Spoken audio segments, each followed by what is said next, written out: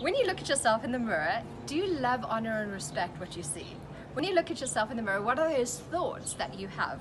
Hey guys, my name is Connie. I'm delighted to be doing a 5-day coaching with Change Your World. Thank you so much, Susie, for this great opportunity. What we're going to be doing is we're going to be looking at identifying what are those thoughts that are preventing you from really loving who you are and living a life of fulfillment.